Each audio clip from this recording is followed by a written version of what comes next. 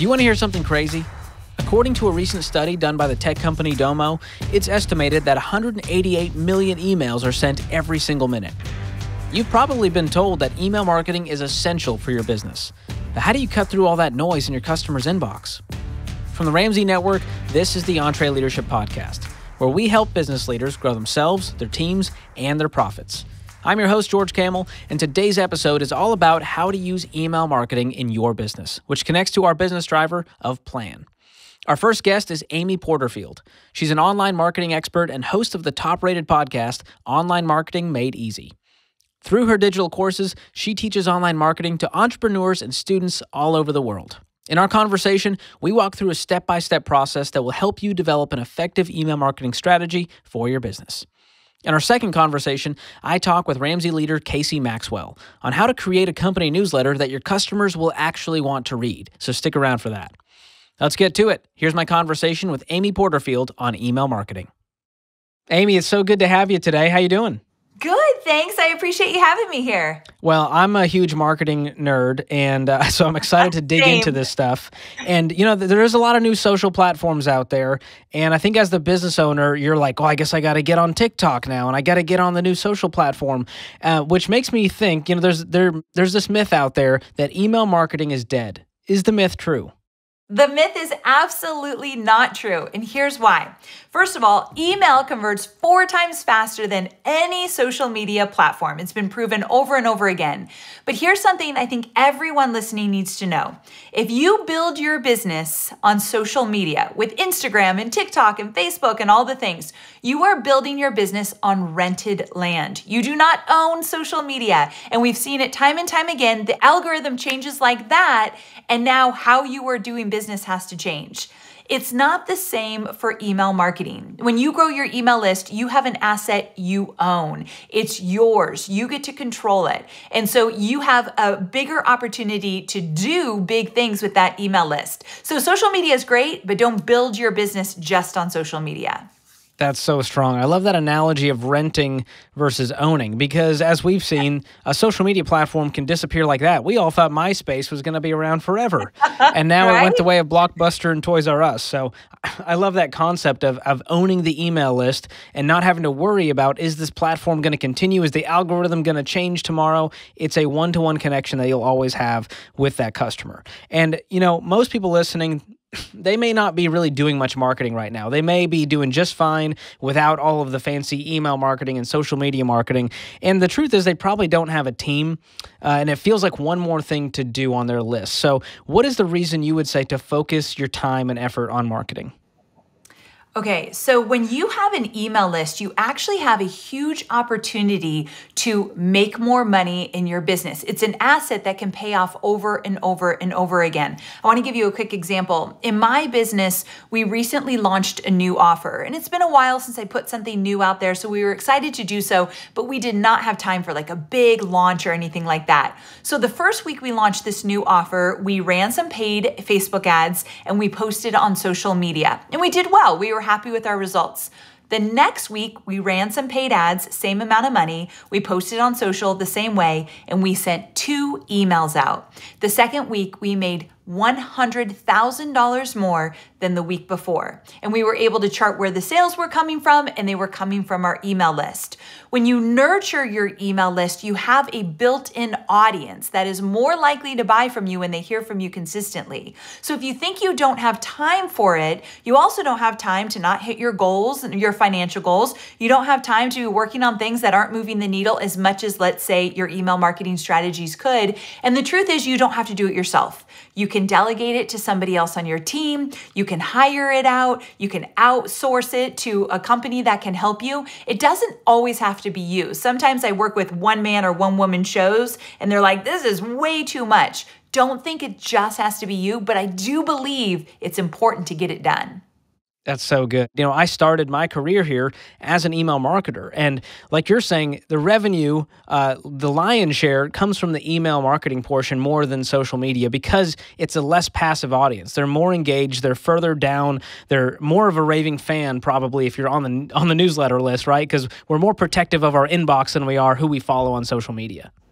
So very true. So very true. And the secret to that, to get them more engaged, to get them to actually open up those emails, is to be consistently reaching out to them. And some of the time I get the question like, well, what am I supposed to be emailing them? And you're just keeping in touch with them. You're telling stories, you're offering advice, you're using case studies, you're giving them insight that they need, you're meeting them where they're at. Just quick check-ins make a big difference for when you actually use email to sell. People are more likely to buy. Yeah, that's interesting you say that, because I think a lot of business owners, they send an email when they need to make some money and they got to sell something. Right. And then they usually say, email doesn't work. Yes. Well, it would never work if the only time someone reaches out to you is if they want you to buy something. When you think about email marketing, think nurture first, sell second. Nurture is very important. So what would be a good example of kind of the conversation that you might have with the customer? Let's say you're a dentist and you start this email newsletter, and you don't want to just send them an email when it says, hey, it's time for your 6-month cleanup. Here's 10% off. What kind of content might you send if you're that dentist office? Okay, so there's a lot of different type of content you can create. So funny enough that you say dentist, only about 20% of dentists actually focus on growing their email list and creating lead magnets to get it out there. So if you are a dentist listening, you will get a competitive edge if you actually do this. So I know we'll probably talk in a moment about putting a lead magnet out there and actually growing the email list, but the email list you likely already have, even if it's small, you want to think about where is your audience right now and where do you want them to go? So when I say where is your audience right now, what do most people struggle with when you are meeting with them? What do most people in your audience want? What is their desire? What is their challenge? Let's get clear there, because you want to meet them where they're at. But also look at your business. What are your offers? Where are you wanting to make your money? Where's the opportunity, the low-hanging fruit? You marry those two. So in emails, you might give away a free teeth whitening if they came in to do something else, or you could do a free consultation, or maybe you just need to educate them. Like one of the dentists I saw did a really great opportunity where he outlined how to find the perfect fit orthodontist for your teenager. And a lot of moms and dads are thinking like, I know my kid hates the dentist. My kid doesn't even want to get braces, but we got to do this. So let's find someone who's going to be a good fit. So informative type emails, meeting them where they're at, are really valuable as well. That's good. So kind of focusing on that education part of how can I help this customer with their pain point. Yes. And then occasionally you can do the, hey, we're giving this thing away, or we're doing 10% off, or we've got a new offering. Yes. I like that. It's not all about sell, sell, sell. Let's talk about email service providers real quick, just because I think a lot of people, they go, yes, Amy, I'm excited to do email. And then they Google search email marketing website, and they're like, there's 48,000 options. Yeah. So if you're the small business owner and you just had to go pick this one and do this thing, what would you go with? Oh, all the way ConvertKit. I love ConvertKit. The reason being is you can start with them for free. They're very easy to work with. They have an amazing customer support, and they grow with you. And they give you lots of free templates, like to get name and emails and to create different pages on your website. So very easy, ConvertKit. That's awesome. That was easy. Okay, we're moving on. So you mentioned this word lead magnet, and it can feel like a $10 word to a lot of listeners, and their brain just kind of melted a little bit. They're like, lead magnets, this all sounds very, very nitty-gritty marketing. So in layman's terms, tell us, what is a lead magnet? Other words for it are a freebie or a giveaway or something that you give to your audience for free in exchange for their name and email. Now, you got to look at it like this. A name and email is a hot commodity these days, and people don't want to part with that unless it's something of value. So to grow your email list, to get your audience to want to be on your email list, we've got to put something of great value out there. So it kind of goes back to what I talked about, what you'd be putting in an email, but in this case, it might be a short video or some kind of guide, cheat sheet, checklist, or it could be a coupon code or a free consultation or something like that. But you're giving them something that they're going to say, I really want that. Again, meet them where they're at. So you want to solve a problem or meet a desire with your lead magnet, your freebie, but also you have to make it easy to digest. It's not something that's going to take them hours to get through. They will never do it. So you want it easy to digest and easy to access. So once they give you their name and email, boom, you're going to give them whatever you promised them. That's really good. So you don't want to send the 87-page ebook that's real technical. No. You just want the one-page thing, the promo code that can help them today. Yes, right now. It's that instant gratification is something you want to think about when you're creating a lead magnet. And for the industries that may go, Amy, that sounds great, but hey, we're a construction company. We don't really have a freebie to give away in the construction business. How would you help a business owner think through that if they go, this is an industry that I can't really think of anything creative to offer? Okay, so we go back to, all right, what does your audience want? What are they looking for? And let's say it's a construction company that if people were to invest with you, we're talking like hundreds of thousands of dollars of investment. So it's not like the sale's gonna happen like that.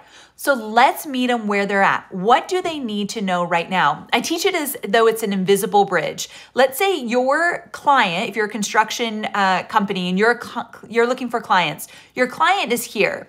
They need to cross an invisible bridge to get to the other side so that the other side is, I'm ready to spend money with you. You're my people. I want to hire you. So to get them to cross that invisible bridge, what do they need to know, believe, understand, or have a mindset shift in some way or another? What needs to happen for them to get to a place that they're ready to buy? So know, understand, believe so that they're ready to buy. That's what you would put in a lead magnet. That's why information, education becomes really valuable. I got to give you a quick example. One of my friends, Marcus Sheridan, years ago owned a pool business. So they would install pools. And the reason why his business exploded and did way better than anyone in his local area is because he started giving information that other pool companies wouldn't give. He'd talk about the difference between this pool material and that pool material. He'd tell you how much he charges for a pool, and they're big investments. He tells you the do's, the don'ts when you're working with someone to install your pool. It wasn't all about work with me, work with me. It was, hey, I care about you making a good decision. Let me tell you all the stuff other pool companies won't tell you. And when he did that, the trust factor shot up. People started joining his email list, asking him questions, and hiring him. So it's a different way to look at it. Yeah, and I love that you said it built that trust. And I think that's a huge part of this is I'm not going to give you money until I trust you, that you're going to deliver on your promises, that it's going to be a good product, a good experience. And so if you think about how can I build trust with them, a lot of it is showing them the behind the scenes and going, hey, this is how we do this. This is our team. And, I just thought of this, but, when it comes to these lead magnets, it could be, hey, we're doing a free consultation. We're doing free estimate. Exactly. We're going to come to you and talk through your project for free with, no questions asked and no commitments. And that kind of makes me feel like, okay, obviously they want to earn my business, but there's something that makes me take an easy step towards that invisible bridge that you talked about. 1,000,000% spot on. So when it comes to sharing this lead magnet, let's say we create the lead magnet, maybe it's a PDF, maybe it's just, hey, a free estimate. How do you go about sharing that? Because if you just make it, that's going to be zero people who really show up to your website who get there. So what is the best way to get the word out about this? So I always say with the lead magnet, it's not Field of Dreams, build it and they will come. It does not happen that way. And so you do need to be really proactive. The first thing is I'd love for you to link it into your social media bios. So on Instagram and Facebook and wherever else, LinkedIn is a great one. When you're talking about who your company is and what it's all about, make it a point to that link is very visible and accessible so people can opt in right away. So social media, bios, 100%. The other place is mentioning it on social media. And here's what most people don't know that have never kind of dealt with lead magnets. You're mentioning it often. It's sad but true that one mention on social media, probably 5% of those who follow you on social media are actually going to see it. You need to do this on a consistent basis. So make it a point that every single week, find a new way to talk about the lead magnet, mention the lead magnet, put it out there. So maybe it's on Instagram story one day, and then the other day you find a way to mention it on LinkedIn. I want you to kind of mix it up and get it out there regularly. One lead magnet is all you need. We don't need a bunch of them, but you do need to talk about it a lot. Another great way to mention it is if you ever get interviewed on anybody else's podcast, or if someone's doing a write-up about you, any kind of media, get it out there as much as you can, because this is another great way that people can engage with you right away. So there's little easy ways to do it, but the ticket here is that you mention it often. That's good. And when it comes to social media, do you think that, some paid ads maybe on Facebook or Instagram could be a good way to get people over to your lead magnet? I'm so glad you mentioned this. Yes. So For me, I think the best way to use any kind of paid ads, whether it be paid Facebook ads or Instagram ads or whatever you're doing, the best way to use ads is with a lead magnet, meaning running ads just when you have a promo. That conversion rate is going to be tough and expensive. Running ads to something free tends to be a whole lot cheaper. And then once they get on your email list, now you get to nurture them. So when it's time to buy, they're more likely to buy. And so I love, and we do this in my company every day, we love spending money on ads that will lead to lead magnets. That is one of the best ways you could do it. That's awesome. Yeah, I can think of multiple times that I've fallen for the ad because it was free versus saying, hey, spend $100 with us. It just said, hey, give us your email and we'll give you XYZ. And I went, yeah, okay, that sounds like a good deal. I'm willing to give that up. So that's awesome. I love that. How often should you introduce a new lead magnet? You said, hey, you don't need to have a bunch of lead magnets, but is there a time where, hey, it may be time, it's been 6 months, it's been a year, let's come up with something fresh? So you want to look at your metrics. As long as there's a really solid conversion rate for a lead magnet, which typically is around 30%. So what I mean by that is you send somebody to a page to get that free consultation at the dentist. If about 30% of people who hit the page actually are signing up for it, you're golden. You're doing really good. And so if you start to see the conversion rate decline and you start to kind of first play around with who's being sent there, maybe change your ads up a little bit, maybe talk about it in a little different way. If you don't get that conversion rate back up, then you want to think about a new lead magnet. Never change a lead magnet if it's doing well. There's no reason to do so. So let's not create more work for yourself. One lead magnet, as long as it's converting well, you're golden. That's awesome. That's very encouraging because I'm sure people are going, Amy, I can't sit around making lead magnets all day. This is just too much work. None of us can. Yes, that's agree. Awesome. So as we create the lead magnet and we're starting to kind of build this list, I think a lot of business owners go, listen, Amy, I'm in a small town. I'm not going to build a list of 100,000 people. So what's the point? Do you need a large email list in order to see revenue in big numbers? Absolutely not. So think about a lot of people that are listening are in more of a service-based business in the sense that they're working with clients in real life, like any local business that's listening. You can't have 1,000 new clients all at once. That's typically not the way it works. So when you have, let's say, 100 people on your email list and you say, but Amy, it's only 100 people. I always say, okay, let's invite all 100 people to your office right now. Let's cram them in and you tell me if it's only 100 people. So we have to remember that everybody on our email list is a real person wanting to have your support and looking for a solution. So you do not need a big email list in order to serve. As long as you're nurturing, reaching out to them often, you can convert a small email list into the sales that you're looking for. And I've seen it done over and over and over again. I have a lot of students who sell via email, and many of my students have less than 100 people, and they've made 5 figures with just one email. So it very much can be done. Wow, that's awesome. Does that come down to the intentionality with the content of that email, the subject line, the body, what you include in there? Because to convert, you can't just put anything in there, even with 100 people, and expect them all to go, yes, click buy. So what do you need to be thinking about when it comes to that content? Okay, I love this question. The first thing, even before we get there, is you've got to be reaching out regularly. So maybe it's once a week, once every other week, not much less than that, because it's the consistency and nurture the relationship you have with them that matters. That affects the conversion. Whether you write a bad email or a good email, you're more likely to sell if you're consistently in contact with them.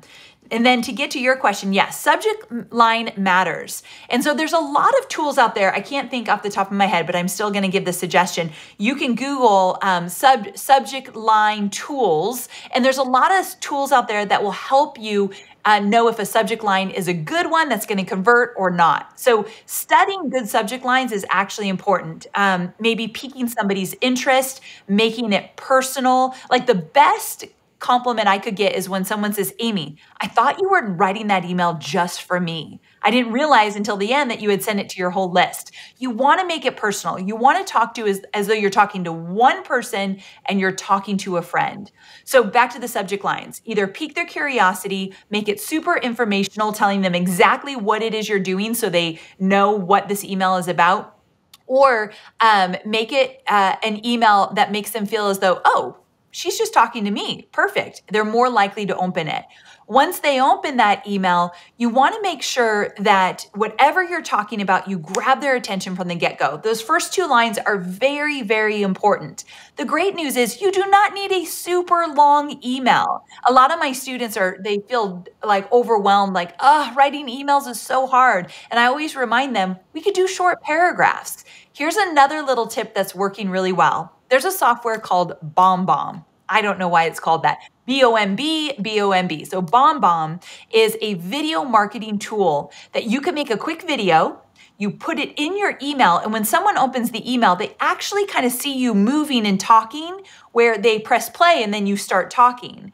And if you don't want to write a big email, what if you just turn the camera on real fast, let them know what you wanted to tell them, you're good to go. You're in, you're out. That goes a long way. The subject line could be, hey, John, I made this video for you. And so they open it up and there you are. There's really cool things you could do with email marketing, and you don't have to write a novel. That's awesome. That's super helpful. That was going to be my second question was, do you need to write a novel? Because I think a lot of the business owners are going, Amy, I don't have time to write articles for these people. I'm running a business here. So you're saying it's not about the length. It's about making it personal, making it connect, and making it helpful. Yes, for sure. That's so good. And if you're not comfortable on video, let's say, some people are going, Amy, I'm not putting myself on video. Okay, I'm not here to be the personality of the business. Is it okay to just do text? Oh, it's 90% of us are just going to do text. I don't even do video. That little video tip was for the courageous ones that want to actually spice things up. Brave. Most of us are just doing text, and that works like gangbusters. Yeah. I love that. So that's helpful, because I think content is one of the biggest issues when it comes to email. And outside of the content, when it comes to selling stuff, this is where people go, Amy, I feel icky saying, hey, buy this thing, buy this thing. How do you sell in a way that doesn't feel salesy? All right. The first thing is what we talked about earlier. You're not just automatically jumping into their inbox and it's been months and now you sell them something. We're not doing that because it doesn't work. The second thing is, also, when you're going to sell something in an email, think of it as a campaign. So let's say over the next 7 days, you're going to sell one of your services that you do. So over 7 days, you're going to send maybe a series of 3, I know this is going to sound crazy to some, 3 to 4 emails that you're going to talk about the service. But the reason why you want to send 3 to 4 emails is, 1, the more emails you send, the more likely you are to sell. So there is a correlation. But 2, maybe in one email, you tell a story of one of your clients who has gotten some great success that others want.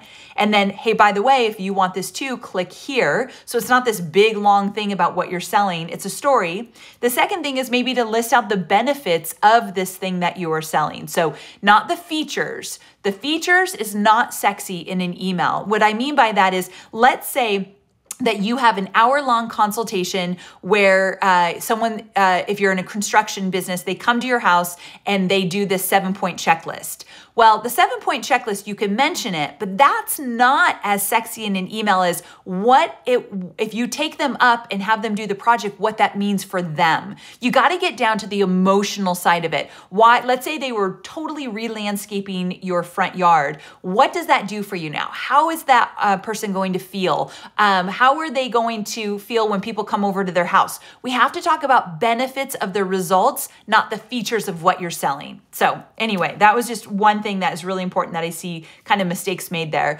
And then in addition to that, you do want an email that fully maps out exactly what they're going to get, and that typically is the last email. So kind of work up to it. So it's a series of emails. You're doing stories and examples and case studies and benefits so that it's a whole campaign and not, here's an email I'm selling, this is what I'm selling, goodbye. That does not work. So that's why I wanted to spend some time on that. That's really good. It's kind of like, you don't go on a first date and go, all right, so ready to get married? You have to go on a bunch of dates before you can even then build that relationship and propose. And so it kind of reminds me of that analogy. And what you're talking about with the email consistency, I can think of multiple times that I've unsubscribed because I was like, oh, I don't even remember subscribing to this because they never email me.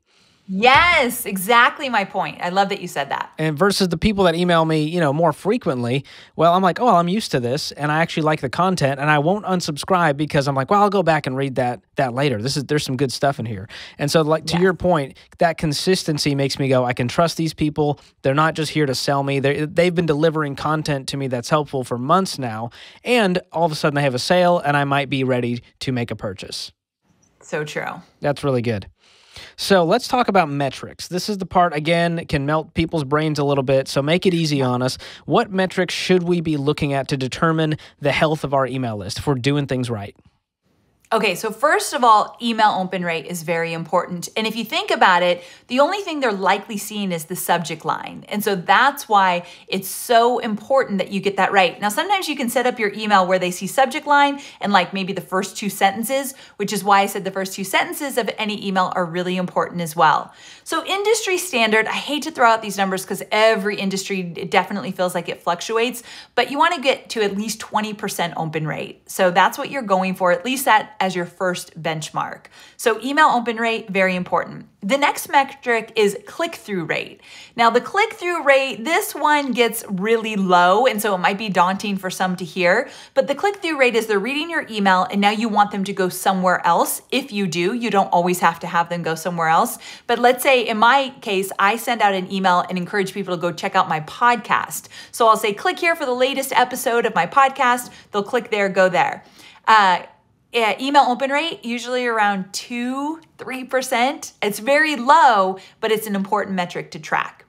And then from there, conversion rate. So if you're selling something, you do want to pay close attention to how many people actually click on the link to buy and how many actually do buy. That number is going to very much fluctuate. My advice to you is figure out your benchmark and then always try to improve from there, because that one really runs the gamut for different industries. And then finally, unsubscribe rate. But let's not put too much focus on unsubscribe. Every time you send an email, people will unsubscribe. Every time. Like if they don't, I'm going to be very, very, very surprised. The only thing you need to worry about unsubscribes is if you see a big spike in unsubscribes. So if you send out an email and typically you get 3 or 4 unsubscribes each email, and this one you got 50, somehow or another you probably offended somebody the people in that email, or like really missed the mark. Pay attention to the spikes, not the regular unsubscribes that happen all the time. So don't focus on the critics. I mean, it's just people going, hey, I got to clear my inbox. I still care about you, Bob's Construction, but I just can't have another newsletter in here. And that's okay. That's okay. Yeah. That's why we're always growing our email list. I have this motto, which is always be list building. It should happen organically in the back of your business. Once you set it up with your email service provider and you got your lead magnet set up, I don't wake up every morning thinking, I've got a list build. But every day I grow my email list. It happens in the back of my business because I set up the foundation. So anybody listening right now that's kind of overwhelmed, you're thinking, I don't know if I want to do this, but I'm kind of struggling. I'd like to see more sales. Let's just get the foundation set up, and I promise you it gets a whole lot easier. Yeah, that makes me think, should you be setting goals for how you want to grow the list? You go, all right, if we just get a subscriber a day, that's 365 1 year from now. Is it healthy to kind of set those goals when it comes to your marketing? I absolutely love it. And those goals will be so individual for those basically your business, individual to what your business is.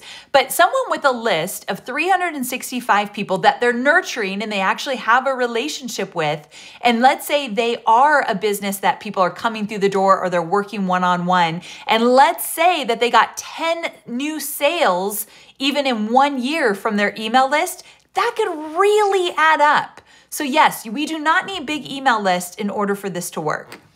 That's good. And I remember the abbreviation now, ABLB, always be list building. I got that right. Okay, I love that. I might have to use that. ABLB, I love it. That one's on me.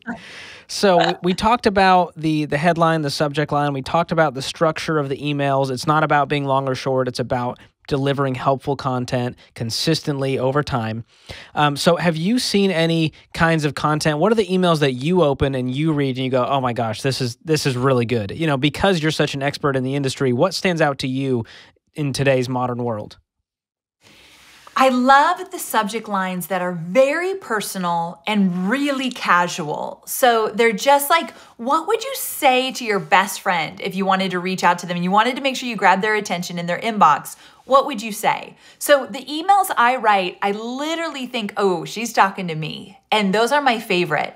And the emails that I open and read all the time are always meeting me where I'm at. They identify what I'm feeling right now because they know their audience well. They address it and they're not scared to put the different things that are going through my mind out there, even if it's objections to me working with that person. They'll say things like, I know what you're thinking. You're thinking that buying another XYZ is just going to be, just a waste of time. So they address what I'm thinking, and then they give me insight and solutions to my challenges or desires. So that's really what it is. Think about talking to your friend in these emails, even if you're in the construction business, even if you're a dentist. We are humans and we want to connect with other humans. We are not brands. So don't sound like you are writing from your brand or from your logo. One person to another, that's what makes the huge difference in success with email marketing. I love that. Keeping it personal, pretend like you're talking to your best friend. I'm going to put you on the spot here. Do you have one like in the last week, if you pulled out your phone right now, and I'll even give you time if you went, oh yeah, I opened that one because I was just really intrigued or entertained by this subject line or this content? Okay, yes, I know who it is. So actually, if you're going to put me on the spot, I can literally do a search. Hold on. I have it right here. I love it. We're doing it live. Okay, so let's see here. Okay, let's see here. But I know we're doing it live, and now I'm going to get nervous, but I really do. I'll buy us some time. And hey, if you're listening, you can steal this subject line and try it out and let us know how it went. Oh, I love that. If it applies to your I can't find it here because I think that she sends me the emails to another address that's not on this phone. Oh, but it's you get your newsletter Star. emails. I mean, how many are you subscribed to as a professional email marketer? Yes. I'm subscribed to tons, but she comes into my personal email, which I don't have on this phone on purpose, so it won't distract me. That's smart. That's another hack for you. Yeah, it is. It allows me to stay focused. But her name is Jasmine Starr, and she teaches Instagram marketing. But the reason I always open up her emails is because literally her subject lines feel as though she's in my head. And that's what I love. And then every time I open her email, if she's promoting her podcast, she's promoting her product, she's promoting a mastermind, whatever it is, it starts out with a little story of her right at the very beginning, but it's very personal and very relevant. And I love those emails. So I'm always opening them to say, like, I wonder what she's up to now. So again, it's that personal connection that I feel and why it works so well. That's really good. And speaking of Jasmine, we're actually having her speak at Christy Wright's Business Boutique Conference in October. So I'm excited to see her. Yes, anybody going to the Business Boutique and watching Jasmine, you are in for a treat. It's like you're going to business church. That's all I could say. It feels like you're going to business church. She is going to bring it. She's one of my favorite speakers. That's awesome. Well, this has been a lot of fun. I want to know, lastly, kind of the frequency. You talked about this a little bit, but you don't want to badger them every single day because that's a sure way to get an unsubscribe. But you also don't want to reach out once every 6 months either with just your sales pitch. What is the right rhythm based on the content? So I love once a week. I always teach my students, once a week, let's reach out. If that feels too much for somebody listening right now, let's do every other week. But let's be consistent. Let's not do every 3 weeks and then maybe come back to every other. No, every other week, rain or shine, make it a commitment. And that's how you get into that flow of communicating and nurturing. That's so good. So as we close here, what should a small business owner, let's say maybe they're a $1 million business or a $5 million business, they have a team of 5, 10, maybe 15 or 20 people, what should they focus on in the next week or two to start to grow that email list and really make this revenue happen? Okay, real quick. If you already have an email list, let's get into the consistency of emailing them once a week or once every other week. That's the tip for anyone who already has an email list. If you don't have an email list, let's get that email service provider set up. It's very easy. It won't even take that long. And let's create a lead magnet. Now, if you create a lead magnet, give yourself the commitment that I'm not taking more than 3 hours to create it. That's your max. I'm not saying anything elaborate. So 3 hours, you get that lead magnet done and you get it out into the world. That's so great. Super practical. This whole conversation has felt like just like a quick masterclass on how to get started as a small business owner in the world of marketing, which can be daunting because it's more complicated than ever. It's easier than ever, but there's just so much out there that you don't even know where to start. And you gave us so many great just tidbits that help us go, all right, I know what to do tomorrow. I know where to put my time. I know where to put my energy. So, Amy, thank you so much for what you're doing to help so many people out there get a hold of this marketing stuff to change their lives, change their business, and really improve their teams, their communities, and everything involved. So thanks so much for your time. Well, thanks so much for having me. It's always so much fun. Take care. You too. Thanks so much to Amy Porterfield for a great conversation on marketing. Love her heart to help entrepreneurs really get a handle on this stuff. So now that you know how to use email marketing in your business, it's time to go create an email newsletter that doesn't suck. And to do that, I sat down with Casey Maxwell. He's the executive director of RamseySolutions.com, and he leads the team that creates our Ramsey newsletter that goes out to over 1.4 million active subscribers every single week. He shares his advice on how you can put together an effective newsletter that will help you create an ongoing conversation with your customers. Casey Maxwell, good to have you back on the podcast. Hey, excited to be here again. So you are the executive director of RamseySolutions.com. That's a pretty cool title. I like it. I mean, you're directing a website, which is interesting. Most people don't need that, but our site is a little different because we have millions and millions and millions of people coming to the site to find things that they need help with, right? Oh, yeah. And we have to figure out a way to make a scalable site that goes across our entire company. And we have a lot of different services and products, et cetera. So my team focuses on how do we pull that all together into one consistent online experience. And with your role, you are in charge of our company newsletter. So we're here today, we're talking about how to add value to your customers through email marketing, through a good email marketing strategy. And it starts with the company newsletter. So what is that? That sounds like a real stuffy, antiquated term. What does that really mean? Yeah, a company newsletter, we call it C&L around here. So if I accidentally say that, just buzz me. A company newsletter, when you look across the industry and you're subscribed to as many as I am, it runs the gamut. Everybody chooses to do a company newsletter in a different way. And when you think about it, a company newsletter, if you look at like origins of the word newsletter, which sounds pretty geeky, but when you get in there, you see that it's just sending news to a specific set of people. And when you attach company to it, it's company news. And when you look at a lot of newsletters, that's all people are doing is just sending, here's stuff about my company. Here's more information about my company. Exactly. It's all about the company. And they send it to their customers. And then the customers don't like it. And then they say, oh, well, let's not do a newsletter. It doesn't make sense. Well, we've had a company newsletter here for many, many years before I've been here, and I've been here for about 5.5 years.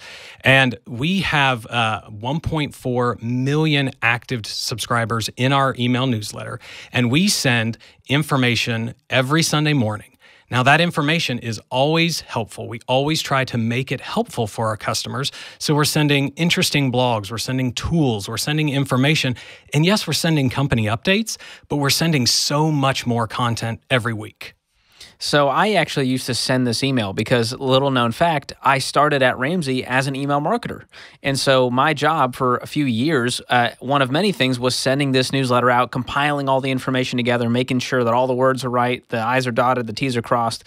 And I had a lot of fun with that. And I got to see firsthand how the sausage was made here. So I want to unpack this for the listeners. How do you put together a newsletter that people actually want to read, that's helpful, and not just about me and my company and how awesome we are? Yeah, you have to start with the customer first. When we think of where the company newsletter falls into our overall strategy, the way that we think about that is we want to build trust with our customer. And the way that we do that is consistently sending helpful information every week. So we send this, like I said, on a weekly basis. And our goal is that every time someone opens up that email newsletter, that they are getting something valuable. And that valuable information is not information just about our company. It's information about the problems that they have. It's useful tools that can help them solve that. And so when you think of how do I create an email newsletter that is going to be valuable, there's really 3 main areas that I try to stick in. The first is you got to get to know your customers. right? Don't start with your company. Start with the customers that are going to be in your email list. We don't think about those 1.4 million subscribers as a number. Each of those email addresses is attached to a person who has problems, who has wants, and has needs. And we need to make sure that we can understand who they are and what those are so that we can send them interesting things. So there's a lot of ways to do that. If you don't have a list already, when you build the list, that's one way that you can find out what type of customers. So you could just put a form and say, sign up today. Or you can say, hey, we are going to give you this on a weekly basis. We're going to send you tips. We're going to send you interesting tools, etc. Set the expectation when you're building the list. And then somebody just gave you an email address. They're wanting the stuff that you said that you were going to give them. And so that'll give you some understanding of who's on the list. If you already have a list, then do a survey. We do surveys on a regular basis to understand what the people are in our list, how they're changing. We ask for demographic information, and that stuff's important, but we also ask what's important to them. We don't give an open field and say, what do you care about, or what should we create for you? Because most customers won't be able to answer that. We say, hey, if we sent this, how likely would you be to read it? If we sent that, would you unsubscribe? Would you look at it every morning? And based on that information, we get a really good understanding of how should we tailor this newsletter to make it relevant on an ongoing basis. The last is figuring out frequency and send times. Now, depending on the size of your business, the size of your team, you've got to figure out what works for you. When we started sending the CNL, we sent it monthly, and it was on Mondays because we thought that was the best time. So we started surveying, we started testing, and we said, actually, it's Sundays. People want to get this information on Sunday because they want to be able to read it on an ongoing basis. And so they need more time on a Sunday, so they would get it in that morning. We sent it in the morning, and they'd have more time. When we sent it on a Monday, they would be busy, they'd forget, and so they wouldn't actually look at it. The last thing is testing. Testing. You're going to find out information about your customers. You're going to find out send times, but you can't stick in that forever. You always got to be testing the content and the information that you're sending to make sure that it's relevant. Yeah, we do a lot of tracking around here, looking at the metrics. How many people opened it? What did they click on? What did they end up doing after they clicked on it? And we do a lot of A/B testing too, where we say, hey, did they like this subject line or this subject line? And there's a lot of great tools out there to even do that for your small business. So I love this content and this conversation. But as you're talking, I just kept thinking, well, Casey, we're a content company, so it's really easy for us to put out content in a newsletter. But I keep thinking about the listeners that I've met at EntreLeadership events. Maybe, someone runs an HVAC business with 10 people. Maybe they have a dentist's office and they have some locations. And I keep thinking, what are they gonna put out there? They're going, hey, I'm not a blog writer, Casey. I don't have time to write all these articles about the dentistry industry. What are they gonna put out there? What are some ideas that you could give to some small business owners, this might be in the trades industries, to actually add value to their customers? Yeah, I think one is, like I said, make sure you understand who's subscribing to your list. That's going to help you figure out what to send to them. But also, I subscribe to this newsletter that sends me interesting links that they found that are not on their website across the internet. And all they do is compile that list, put it in an email, and send it to me every Sunday. And I open that and look at that, and it sometimes has something to do with their company, but it just builds that trust. It's a chance to get in, do a brand impression every week. So, email newsletters are kind of like podcasts. I only have bandwidth for a certain number in my world. And with email newsletters, I subscribe to 100 and then I cull it down over time to really 10 or 15 that I really want to hear from, right? I don't really care to hear from my dentist until it's time to get a filling. And I'm like, oh gosh, this is expensive. I wonder if they're going to send me a promo code or, a special discount in the email newsletter. So that's one of the reasons I sign up. So how do you cut through the noise as a small business owner when you're competing with big companies and retailers? One of the best things you can do to cut through is provide something of value. When you look at, so let's say Gmail, for instance, there's different tabs. One is a primary tab, one is a promotions tab, and one is an updates tab. The promotions tab is where everything goes from a marketing perspective. When there was this one email newsletter that my friend told me about, and I signed up for it. And the first newsletter I read was really, really good. The second one that I read was really, really good. And then I missed a couple weeks because it was in that promotions tab and I didn't see it. And I got frustrated, so I went and drug it out of the promotions tab into the primary tab so that I would see it. So if you can create something that is very valuable, that people actually look forward to, you're going to get people to make a time to find it and use it. Now, the interesting thing about that story is when I signed up for that, I read that email newsletter for around 2 years before I did anything with their company. And a lot of times we think, oh, I sent out this email and they didn't buy a thing. It was useless. Well, in that 2 years, I was telling people about this company. I was sharing that email newsletter, and that company had no idea. And then 2 years later, I bought a book from them, and then another book. Then I signed up for a $1,000 course from them. It wasn't Ramsey. It was another company. But when I did that, they couldn't track that back to the email because I didn't click on an email to do that. And so marketing analytics, like that stuff is very important. You always need to look at that. But there is a branding aspect that being in an inbox over and over and over again, to your point about the dentist, finding something that you can get in their inbox on a frequent but not too frequent basis, whenever you do have that cavity or you need to go get a checkup, you're going to go back in there and find that and actually do business with that company. Yeah, that's really good. And as you were talking about, adding value, it made me think, maybe we shouldn't be sending company newsletters. We should be sending human newsletters and actually being real people. And there's one, as you were talking about this stuff, I thought of one that I actually subscribe to that I enjoy. It's a local restaurant in Columbia, Tennessee. The sweet family, they run an awesome restaurant out of Columbia, Tennessee called The Dotted Line. And I'm subscribed. And they're sending me weekly emails, and she has so much personality that you feel like you're getting to know this person. You already like them because you've been to the restaurant, and now you're going, oh, I get to kind of keep up. It's almost like what the original intent of social media was, right? Where we can keep up with friends and family. And so I love subscribing, not because I care about what's on the menu this week, but because I love the way they communicate and they tell stories and they let us know what's going on. And maybe there is some specials that week. And I go, oh gosh, we got to go there on Saturday morning, get a great breakfast. And so there is a piece of this that makes me think, what is unique about your business and your people and your team? And how can you kind of let the culture be seen publicly through the newsletter? And so at Ramsey, we are very intentional about being who we are. We're bold in the marketplace. And I think a lot of small businesses feel like they have to be stuffy and company and, have the buttoned up shirt when they communicate to the customers. What are some ways that we can kind of be real and stand out in the inbox by being ourselves? Yeah, you gave a really good example. A lot of times it's just, if you're a small business, you as a founder, your story and the stories of your customers is a great way to be real. We send out information about our customers all the time. Now, we get their approval. You got to be very careful about when you send that out, that permission. you get permission to send that out.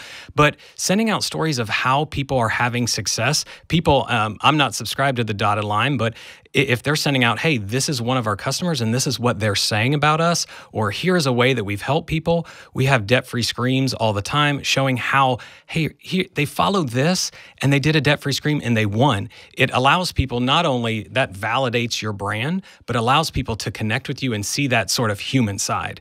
If you get very stuffy, if you get very corporate, or if you come off as thinking that your customer cares about your brand as much as you do, or thinks about it as much as you do, customers are not sitting with their phones refreshing, saying, oh, I hope they send me an email soon. I hope they send me an email soon, right? They're living their lives. They have problems, etc. When they go into their inbox, if you're not going to meet their needs or you're not being real and it's just a buy this, buy that, buy this, buy that, they're going to unsubscribe and they're just going to leave, and you're going to lose that chance to talk to them on an ongoing basis. I mean, email more than any other medium is the way that you can have an ongoing relationship. If you think of buying paid ads or doing social media, to have that sort of consistent conversation, you can't have. You've got algorithms in social media that they may or may not see your posts. You have to depend on what they're searching for, whether your ads are going to show up. But email, they're going to be subscribed. So when you send this, as long as you send them good stuff and they don't unsubscribe, you can continue and build upon that conversation for the long term. Yeah. So what I'm hearing is there's not a lot of prescriptive, hey, send your email on Tuesday afternoons and include these 3 links and you're going to crush it. It's all about setting the expectations, asking for permission, being super consistent, and always thinking about how can I add value to the customer and not just sell to them with another promotion. And sometimes it may be the time to go, hey, we do have 20% off and here's a promotion we're doing. And your customer goes, oh, okay, they're not just here to sell to me and I'm happy to get a discount next time I go to that retailer. And email really is a very personal thing, right? Even with the advent of technology and social media, the inbox still feels very personal. It's almost like a text message. If you've got my number, I better know you and like you. And it feels that way if I subscribe to your newsletter. So there's some great reminders here. And I want to wrap with, the small business owner out there who says this, Casey, I don't have time for this, man. All right, I'm trying to run a business here. Now you want me to be a little writer and have fun, quippy subject lines and all this stuff. What would you say to the listener who feels like they don't have time for this and it's not important? Time is an interesting conversation. When you say, do I have time for something and do I not have time for something? Everybody has a task list that is longer than they would be able to complete. But when you look at a leader, when you look at an entrepreneur, what is important to them, they find a way to get done. So I don't think the conversation is around, hey, I don't have time for email. I think the conversation is actually around, is email actually important to my business? And one way that you can find this out is go put together a list. So here's the takeaway for today.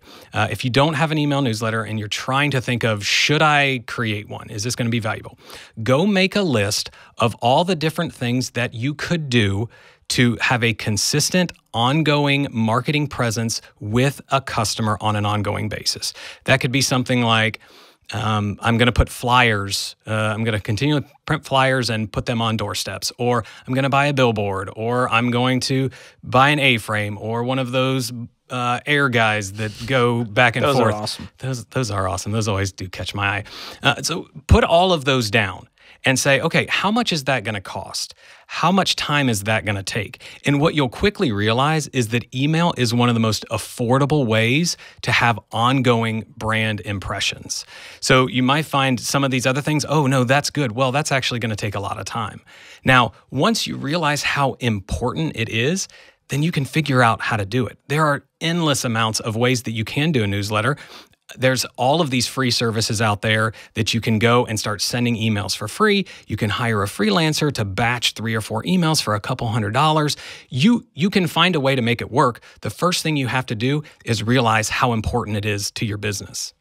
Well, Casey, I just really appreciate your brain on this stuff and helping us put the cookies on the bottom shelf, because a lot of listeners out there, email marketing is not their forte. It's not why they got into business, but it's such an important part of a healthy strategy when it comes to marketing. So I appreciate what you're doing on the Ramsey team and how you're helping the listeners today. Thanks so much. Thank you, George.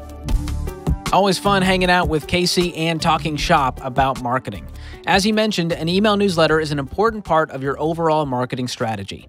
And you heard us talk about our Ramsey newsletter. If you want to check that out, you can go to ramseysolutions.com/newsletter to sign up, or just click the link in the show notes. Hope you enjoyed today's episode of the show. If you did, leave us a review and subscribe so you don't miss the next one.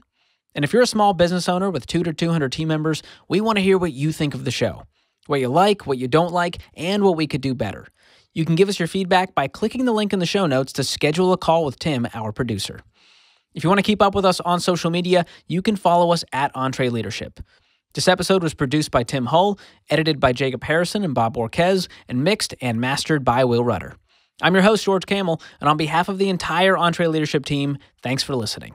Until next time, keep learning and keep leading.